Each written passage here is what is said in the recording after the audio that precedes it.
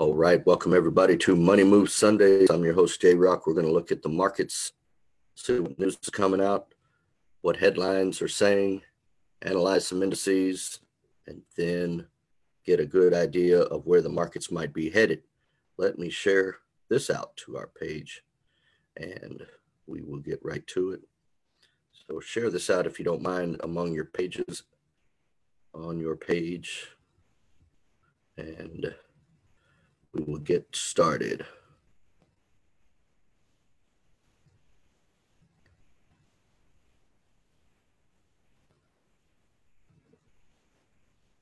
All right. Find that over here. Let's see.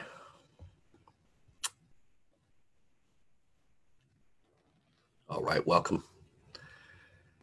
Once again, thank you for tuning in, everybody. This is Money Move Sundays, where we analyze the markets, indices, headlines, and give an expectation of what we think the currency markets are going to do in the coming week to see how we can profit from it.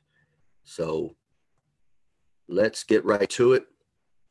Forex Factory is a news headline app or site that we normally will look at and tell us what's coming up so that we don't get blindsided. There's going to be times when news comes out unexpected that'll blindside you if you're on the wrong side of that trade. But for today, not a lot coming out. Tomorrow, Monday, August 3rd, US dollar ISM manufacturing, and then later in the evening, US time, Australia is going to report their cash rate and their rate statement expected to stay the same. If you'll notice, many countries are at a low 0.25% interest. Do you know that this could go lower, could go to zero? Do you know it could go negative, where they'll pay you to borrow money? Yes, it's been done before. And then on Tuesday, New Zealand's going to report their employment change quarter over quarter. Unemployment rate expected to rise a little bit, 5.5%. On Wednesday, more ISM manufacturing and New Zealand inflation. On Thursday, Bank of England is going to report their monetary policy, and they're going to have their policy summary, official bank rate. They're lowering it, it's at 0.10, so 0.1% on their borrowing. And then on Friday, non-farm payroll for the U.S., that's when we would expect some big movement. Unemployment rate, they're saying that it's going to drop a little bit more, that we've had more people go back to work.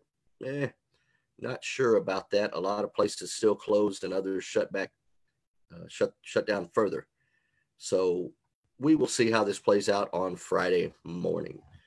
When it comes to the news headlines, let's see what they're talking about. Trump says he's going to take action on Chinese software firms in the coming days. Very interesting. And that he is saying TikTok, he will ban TikTok through an executive action. That's a Chinese app that can spy on people. So if you have TikTok on your phone or your kids have it on your phone, you might want to look into that because they say it has spying capabilities, gathering information. And Trump's big deal is separation from China and dependence on Chinese goods to try to take the country in a different direction. Let's see. They're still arguing, squabbling over this $1,200 stimulus check and saying they're deadlocked on unemployment. You know, there's just politics. That's all I could say. A lot of nonsense. These people back and forth, and I believe one side is definitely more about not helping, that they want to stall and railroad, do whatever they can to make everything look bad because they want to make the current administration look bad. It's just the way it is. And if you can't see that, you're blind as a bat. That's just plain and simple. Anybody can see it. So the other thing, you might have seen headlines where Eastman Kodak, they had a big deal that came through for, I'll say, $700 million, and it bailed them out. That if you would have held options for a certain amount or a certain option contract, a call, then 10,000 would have been like $400 million or something along those lines. Most people aren't going to hold the option contract because they were expecting devastation. So very few would have bought that or even spent 10,000 and been like throwing it in the garbage or in a shredder, paper shredder. Most people wouldn't have done that. So easier said, make a big deal about it, but options can make you a lot of money if you're on the right side of something that comes out, though 90% of options expire worthless. Okay, let's see.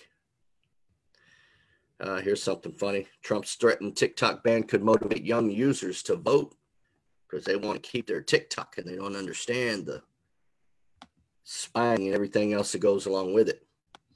All right, let's take a look at the indices. Australia, you see it's still pushing up in this area called a supply zone, potential sell-off that could be coming or a cooling off period. We broaden that out. You see it's kind of pulling back just a little bit. Nice, strong trend line straight up. Are we going to break that trend line? If we do, we'll come back to this level, a nice hard drop, maybe even to this level somewhere around here.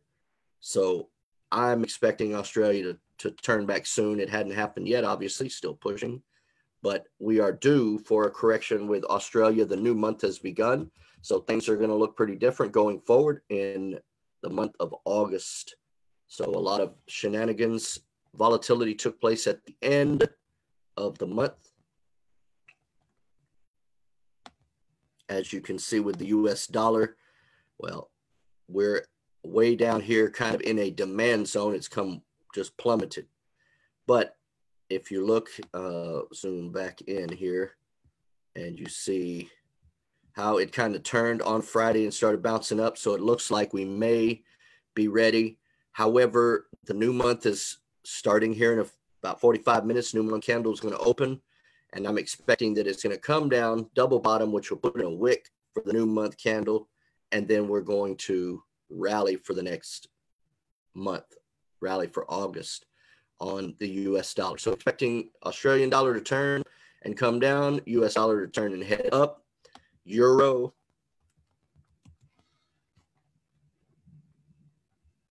let's see, the euro is also way up, and it's the anti-dollar. So it is starting to pull back, and it looks like euro may cool off now and have a nice pullback. If you look and see how it's gone straight up, well, normally when you run that far that fast, you're going to have a little pullback. So it came all the way up to here, and if you look left, you can see we have a lot of resistance, support way back over here. So that is due for a pullback. So euro as well. All right, let's take a look at some charts. This is oil. The chart of oil, as you can see, fell through the floor and then bounced, and now we're just kind of rolling over. And there's speculation that the U.S. government and Fed and other country governments are propping up the price of oil. All in here, this is the daily chart, so they're trying to keep it around 40, 41. We had a big drop on Thursday, came way down to 38, call it 75, give or take, and then bounced way back up 40, 40, 30, 40, 43. However, I'm expecting that it's going to come back down. Well, they are really propping it up and holding that level. So don't know. It's starting to look bearish, like it wants to fall. Meh. This is a hanging man candle on the weekly time frame right here. So the new week, that's a bearish candle, very bearish indicator at the top of a trend. So we're going to wait and see what it's going to do when it opens. It might bounce just a tad and then drop, but I'm expecting over the next few weeks it to come down. Still in a shutdown and travel restriction. U.S. citizens are not allowed to travel into many countries, so a lot to deal with there. Let's look at gold. Look here, man. And everybody's all excited about gold. What has gold done? Well, that's gold on the month of August, July, right here, straight up. New month is going to open up. What's going to happen? Well, we are at 17. Let's see. We're at 1974 right now. We made all-time highs. If you come way back here in 2011, we hit 1923, give or take, on the price of gold. Then it came way down, and then over the last few months, we have just shot straight up and made an all-time high at 1980.38, give or take, or 1981 something. And so the new month is going to form. I'm expecting maybe a little push up, and then the bottom is going to fall out. We'll come all the way back to 1800, maybe even 1750 or 1700 for a correction. But this is straight up, very hard. And whenever you see a long candle, you know that we're getting ready to be done. So that's called exhaustion, getting ready to have a move to the other side. And here we go on the weekly, 2 long candles straight up, small candles bouncing just a little bit up, up, up, and then boop, and then whoop, way up. So the new week, maybe just a little bit, take out these highs, and bottom's going to fall out. That's what I'm thinking on gold. Okay, let's look at the Dow US 30.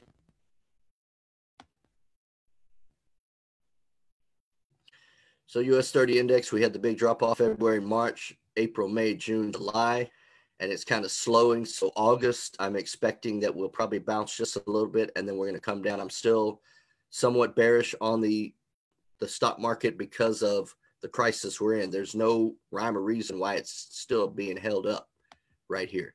On the weekly, real struggle that took place in the last couple of weeks. So again, we may have a stop hunt that will take it way up here to start, and then the bottom's going to fall out, and we'll come way back down here to 24, 23, maybe even 21 or 18. We could come way down here. It'll be fast and furious if it does happen, but that's what I'm expecting. A lot of bearishness on the daily time frame, like it wants to break down through these support levels. Now, the NASDAQ is a different story. This is a tech on the weekly time frame. Here's a monthly time frame. This looks just like gold, straight up. But as I've explained, it's because most people are staying home and watching technology companies, services, they're paying for it, and they're on Zoom. A lot of things are going live on video conferencing. So this is the monthly. New month is going to form here in a little bit. Like I said, I'm expecting a pullback in most of the markets. So this was the week. We had a big rally, big move up, back down, big move up, back down, big move up. And then, like I said, we're probably going to have a bounce up, and then we're going to come down. I think we'll cool off and come all the way back to 9,800, maybe even to 9,000 on the NASDAQ. It's strong potential. We shall see. But look at that. Straight up, this is the daily time frame from way back here in March. It's just gone straight up.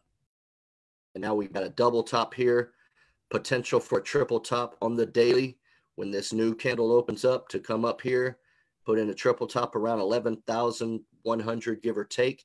And then that is an 86% rule of a reversal on a triple top.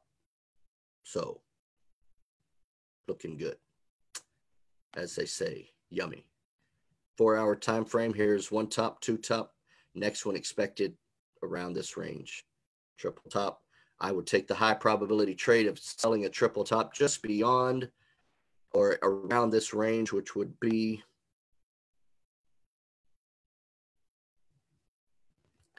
right about there, 11,070. So I'd be willing to take it at 11,050, or put a small order at 11,065, and then another one just outside the range at 11,075, and then another one at 11,100 and 105. Just stack some orders in there for sell limits.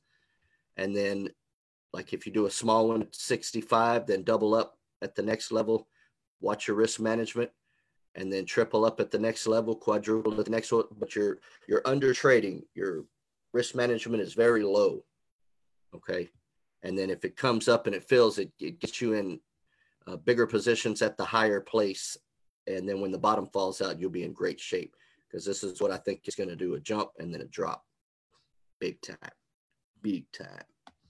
All right. You, Chef, expecting this to turn. It did come all the way up to 91. I'm expecting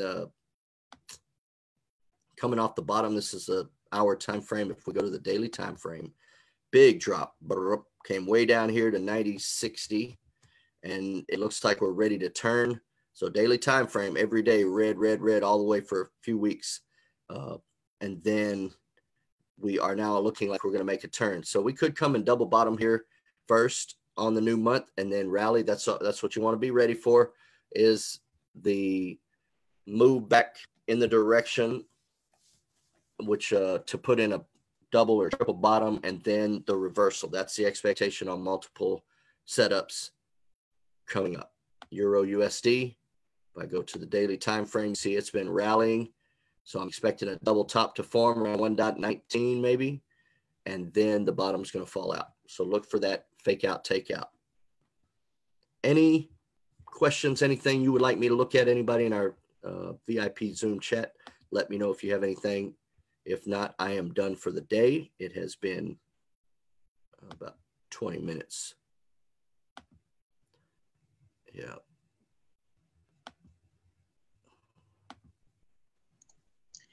Don't have anything as yet. It seems you've analyzed what most are looking at. All right. Can you hear me? Yeah, I can hear you. Okay. Mine says Zoom is not responding. Oh. On Facebook, if you have anything you would like me to look at, please let me know. I'm unable. I'm going to close the program and come back in here. Well, it's saying wait for program to respond. Something fouled up on Zoom and probably too much going on. All right. It looks like we're having some technical difficulties, but we've covered quite a bit. So just want to say thank you for logging in and stay tuned to Global Trading Army. We got some big news coming out in the next few months. Big things are going to happen, big changes. You're going to want to be a part of it. So be sure, keep in touch with us, keep tabs on us, and you'll be thankful you did. That is all for now. Y'all have a great rest of your day, great week, and we'll see you on the inside. GlobalTradingArmy.com. Find us on the free Telegram app, download Telegram app, and find us in our chat room, GTA chat room, and we can correspond there. Goodbye now. Thanks, Justin. Thank you, everyone.